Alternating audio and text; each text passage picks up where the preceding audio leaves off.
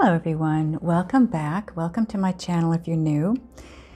This is the full moon reading in July. It's a moon in Aquarius. It lands on July 23rd or 24th, depending on where you're living. Now, I want to remind everyone that any of the readings that I do for this full moon, they are general readings still. For some of you, it is going to completely resonate for you. For others, it won't. So if it doesn't completely resonate for you, take what does resonate. That's yours. Leave the rest behind. I want to thank everyone for viewing, liking, sharing, and subscribing. Please don't forget to hit that thumbs up on your way out, as it truly does help my channel, as well as the zodiacs that need to get the messages around this full moon. So to start off with, this full moon in Aquarius, the key energies of this moon are going to be around karma, maturing, lessons, and commitment. This is going to be a bit of a mixed bag of a full moon because it's kind of stuck between eruptive Pluto and hard-bitten Saturn.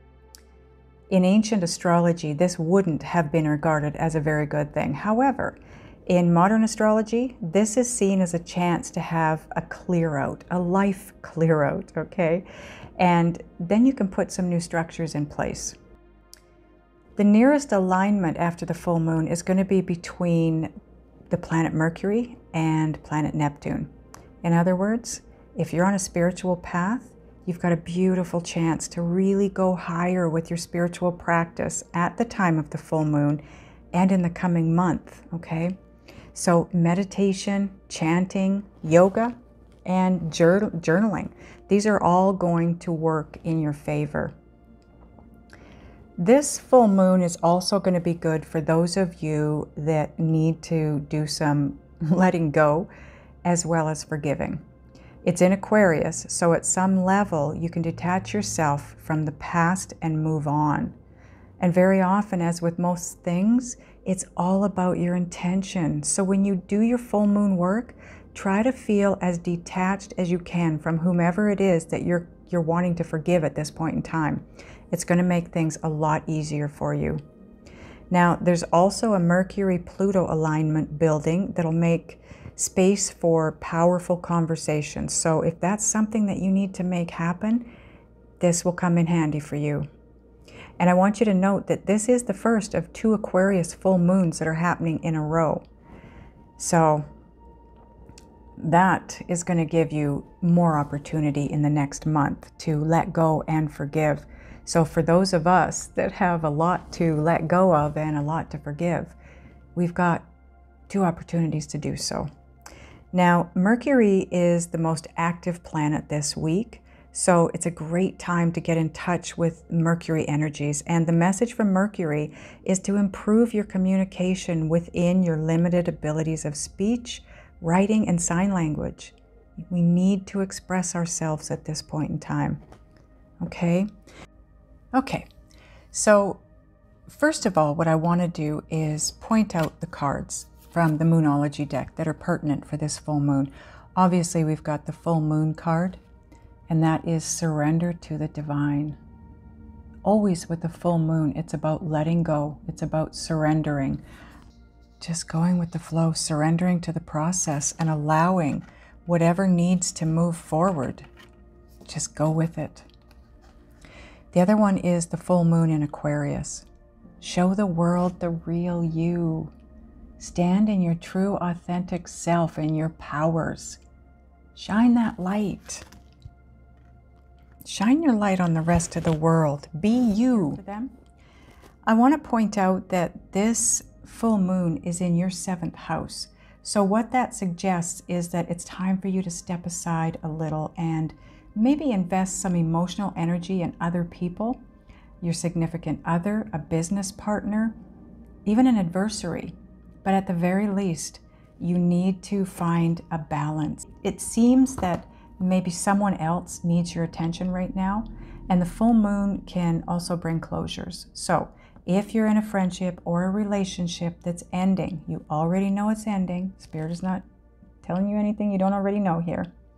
You can proceed in the knowledge that you are finishing things up at the right time, celestially speaking. because it's a full moon. Full moons are all about endings, right? So that you can have that new beginning. So that's where you're at with this full moon. Now let's get into your reading. Okay, we're going to start with the Queen of the Moon Oracle deck.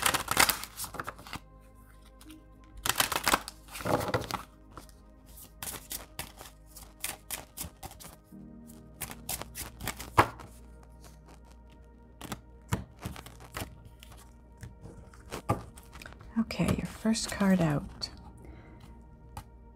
Surrender, card 26, which breaks down to an 8. Waning crescent 3 moon.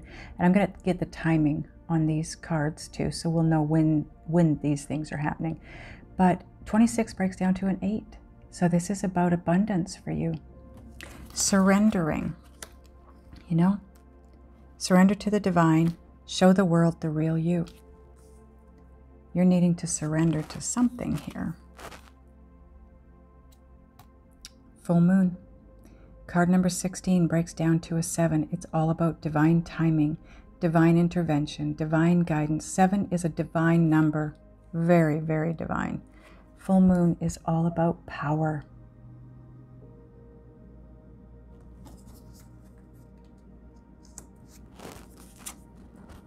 Show the world the real you. That's where the power comes from, standing in your true, authentic self.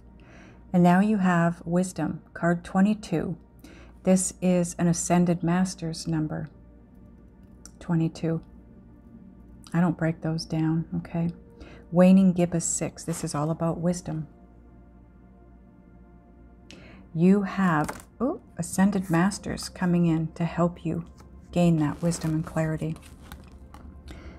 Nice. Then you have focus. Card 14, which breaks down to a 5. This is all about change. Change that's coming in. Waxing gibbous 5. So it's a waxing gibbous 5. It is a 5 card. That's 55. You have some big changes coming up here. So I'm going to give you the timing. I'm going to put these in order according to their timing now for you.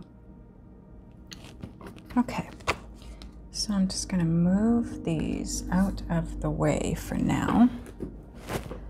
Okay, so timing-wise, the very first card you're going to have is the Power card, because obviously it's the full moon, and the full moon is the 23rd or the 24th of July, okay? This is when you're likely going to start taking your power back. And then your second card in order here is going to be Wisdom, because this is the waning gibbous 6, and the waning gibbous 6 is July 30th. And that's wisdom. That's clarity. That's enlightenment coming in for you, right? Then surrender. And that's next in line, because that's a waning crescent 3, and that's August 3rd. So it almost feels to me like you're being guided through maybe a dark night of the soul period here, where you start to take back your own power, you stand tall and true, and then you are enlightened with something. And it takes you to that place where you are willing to surrender to the divine, which is what this full moon is all about. And then your focus card is your last card in place here, because that's August 20th. This is going to take you to a place of pure focus and drive, is what I'm hearing. Look at the light, the clarity, the enlightenment, the knowledge, spiritual knowledge that's coming to you is massive, absolutely massive.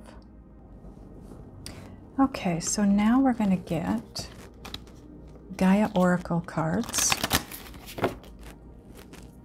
And hopefully this will give us a little bit more information about just exactly what it is that Divine is steering you through, to, and from.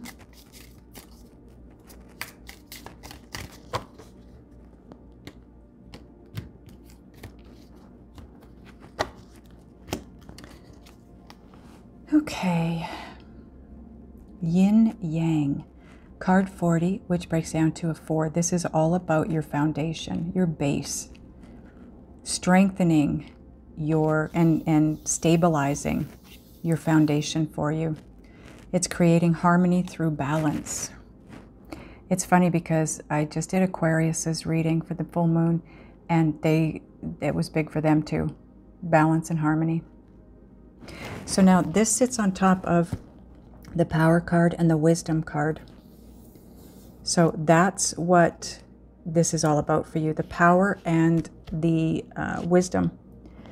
This is all going to happen for you right around the end of July. It's going to be right around the full moon to the 30th of July. You're going to be gaining a little bit more balance in your world here. Wobbling. I'm hearing the word wobbling. So it feels like some of you maybe need this because you're wobbling a little bit in your world. And this is going to settle that down and bring in the balance that you're looking for. Then on top of Wisdom and Surrender, we have the Dream, and it's card number 4. Again, balance and stability. Now you've got 44. Something is revealed. Yes, insight, breakthrough, wisdom and surrender. Yes, something is revealed. Absolutely. Clarity, knowledge, wisdom. That's what's coming in for you. But I feel like it hasn't been able to come through because of the wobble. Whatever that wobble is, it's going to be different for all of you, but whatever that is. Okay, so on top of the Surrender card and the Focus card, you've got Hidden Path. It's a 34, breaks down to a 7, which is a very divine number, like I've already said. Divine intervention, guidance, timing, the marriage of spirit and matter. Yeah, you are becoming a lot more connected. Remember what I talked about with this card? Look at her. You are becoming a lot more connected to your inner guidance system, your intuition, spirit, God, whatever you call it. And it's going to allow you to really fine-tune your focus and direction. Wow, this is big. This feels huge, Leo, huge. This is the accumulation of all that brutal work that you've done up to this point. This is where it's taking you. Amazing. Okay, now we're going to get Heal Yourself cards.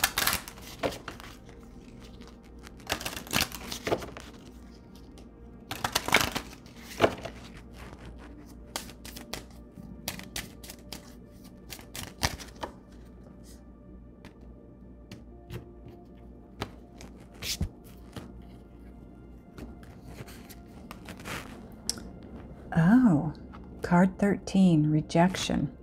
13 is a twin flame number, and what my guides made me aware of is that what it represents is your twin flame misses you.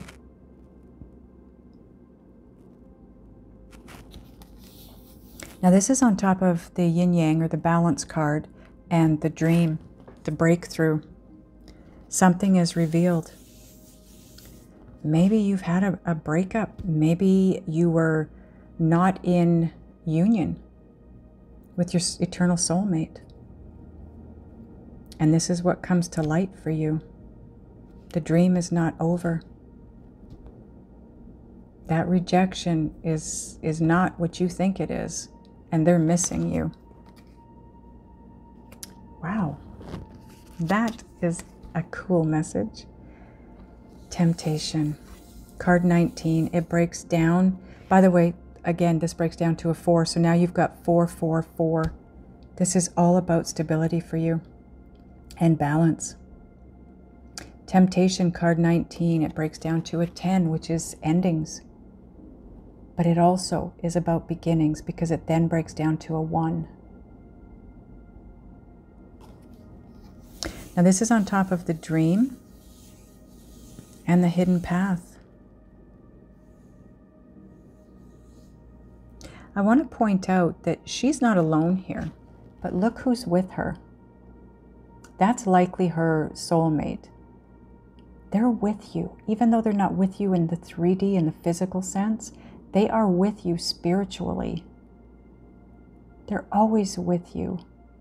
And they are trying to move towards you in the 3D sense, the physical sense. And I think that's what Spirit is trying to do here. Move you forward into this union. This is like the Devil card, temptation, right?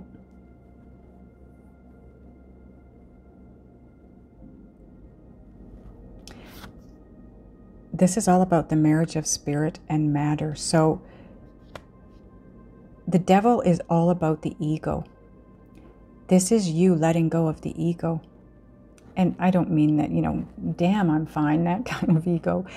The ego is the 3D way of living. It's conforming. It's being human. It's living the way everybody else lives, the way everybody else thinks we should live. 5D, or not the ego, is spiritual. And that's what's happening to you here. You're balancing out your ability to live in the 3D by way of 5D. So live as a human, but move intuitively, if that makes any sense. And I just looked at the clock and it was 13. The time is 13 minutes. Interesting enough. Okay, so now we're going to get an Island Time Wellness card for you.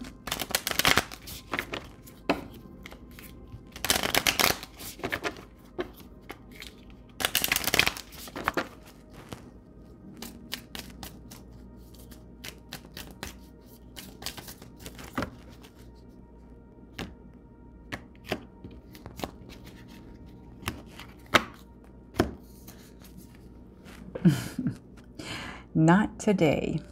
Not dealing, hurt, avoiding a conversation, call, or person.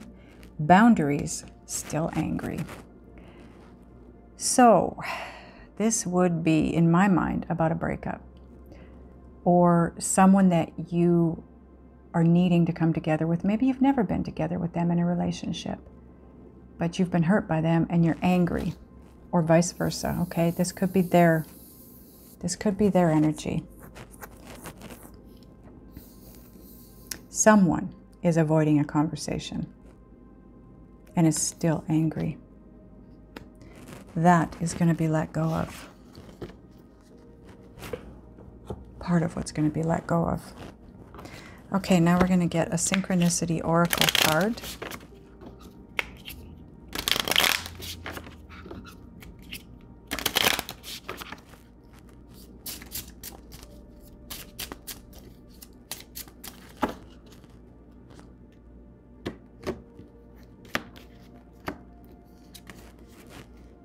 You have roller coaster.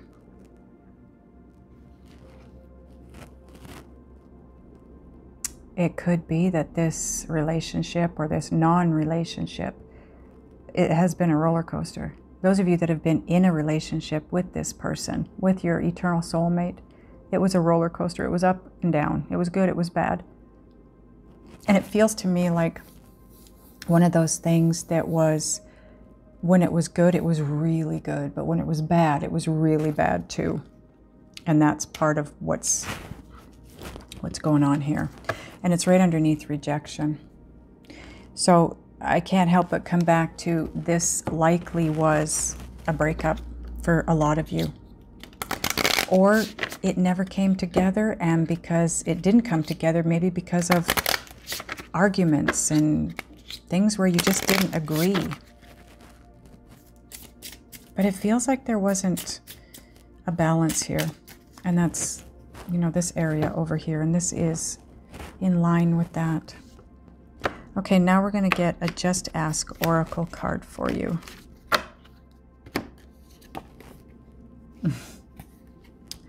Let it go and surrender all. Let it go. It doesn't mean you're giving up on it. It doesn't mean it's over permanently. It means you're allowing the divine to move things the way they need to be moved, and in divine timing. That's what it comes down to. You're just letting it go. Trusting that it's going to move the way Spirit wants it to move, and in your highest good, for your highest good. Okay, now we're going to get a Whispers of Love card for you.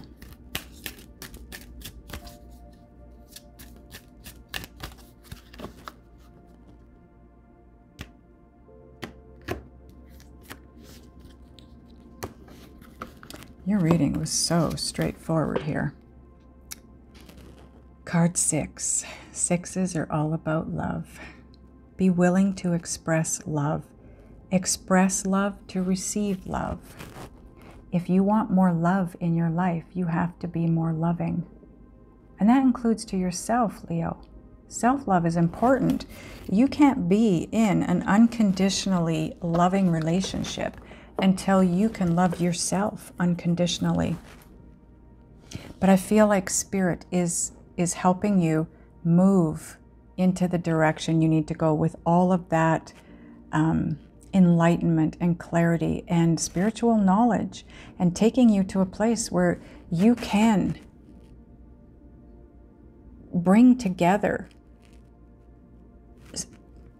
your spiritual side and your egoic side, because there has to be a balance there.